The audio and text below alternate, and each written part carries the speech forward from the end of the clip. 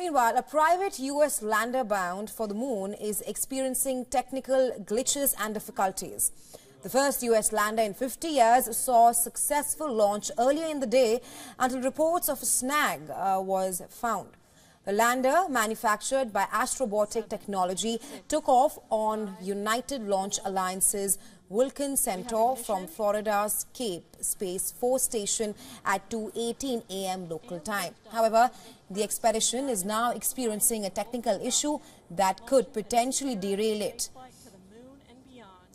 And Robotic technology tweeted on the matter, adding that the teams were working to resolve the issue. In a push for private players in space expeditions, NASA reportedly paid the private company $100 million for the task. However, the latest snag could potentially lead to a failure altogether.